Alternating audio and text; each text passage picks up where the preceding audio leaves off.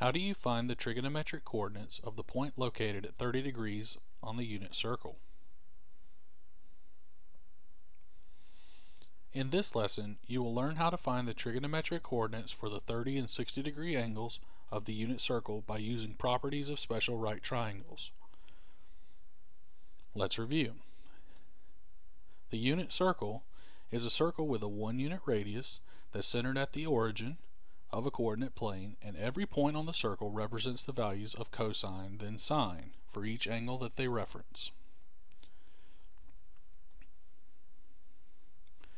Equilateral triangles have 3 congruent sides and 3 congruent angles, making them 60 degrees each.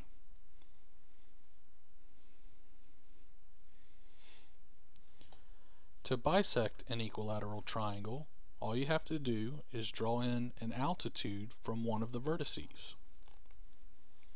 This cuts the triangle into 2 congruent 30, 60, 90 triangles.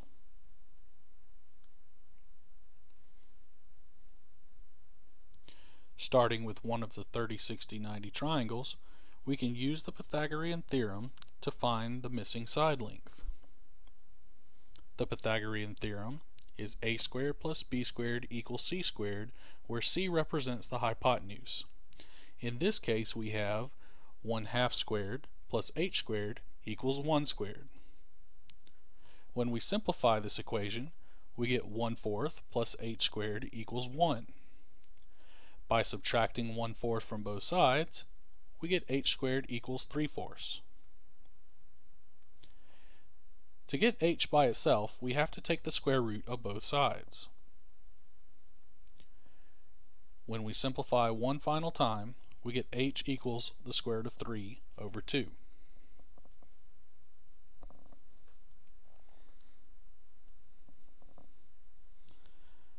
Because the hypotenuse of the 30, 60, 90 triangle is 1, like the radius of the unit circle, we can place it inside the unit circle.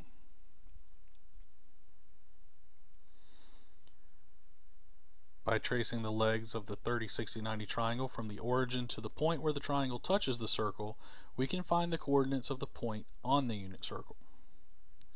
In other words, we have to move 1/2 a unit to the right and then up by the square root of 3 over 2 units to get to the point 1/2 square root of 3 over 2.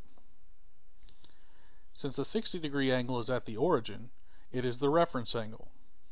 For this reason, the cosine of 60 degrees equals 1/2, and the sine of 60 degrees equals the square root of 3 over 2.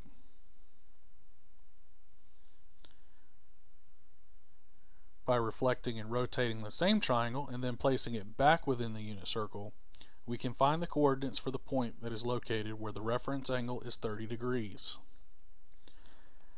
As you can see, the coordinates are the square root of 3 over 2, 1/2. This means that the cosine of 30 is the square root of 3 over 2, and the sine of 30 is 1/2. Be careful not to reverse the trig coordinates for 30 and 60 degree angles, since the sine value for one is the cosine value for the other. In this lesson, you have learned how to find the trigonometric coordinates for the 30 and 60 degree angles of the unit circle by using properties of special right triangles.